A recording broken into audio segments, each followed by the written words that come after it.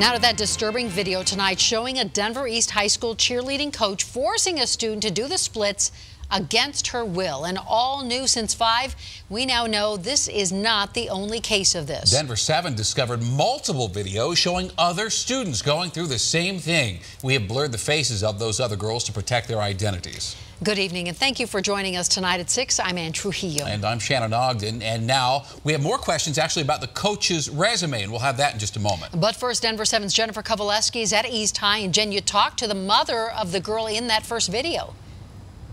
And her mother says what happened here at East High School took something her daughter loved and destroyed it, forced to quit the cheer team. She says the school should have done more. We do want to warn you, some of the content in these videos may be disturbing. 24 seconds of torture. It's just wrong. That's how Kirsten Wakefield describes this video. My daughter is begging for them to stop. East High School cheer coach Ozil Williams and other teammates are holding her daughter down, forcing freshman Allie Wakefield into the splits. Despite her cries for help, they keep going. Now he picks her up and throws her away when he's done. And this isn't the only video.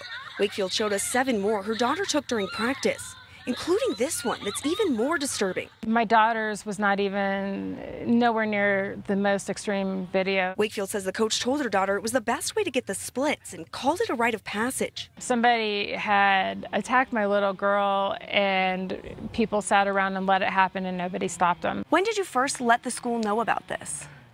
Well, I first brought it up to the coach, and he said, oh, she'll be all right. It's just a little war wound. Wakefield went all the way to East principal with the video and says the school did nothing until the video went viral.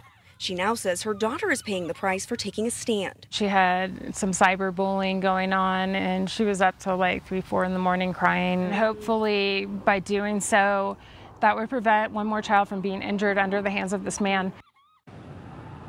Now, this all happened in June. GPS just took action yesterday in a lengthy statement saying, in part, in order to conduct a fair and thorough investigation, we have placed cheer coach Ozil Williams, East principal, and several other administrators on paid leave.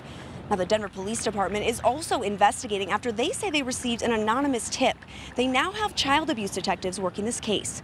Reporting live in Denver tonight, Jennifer Kovaleski, Denver 7. All right, Jen, thank you. And we did some more digging on Williams. We found out his contract ended with the Boulder Valley School District because of similar complaints. He was a first-year coach at East High and is most known for this, doing flips at the CU Boulder football games and appearing at Broncos and Nuggets games. And he's the founder and CEO of Mile High Tumblers, where his bio reads that he was an Olympic athlete. And we reached out to USA Gymnastics.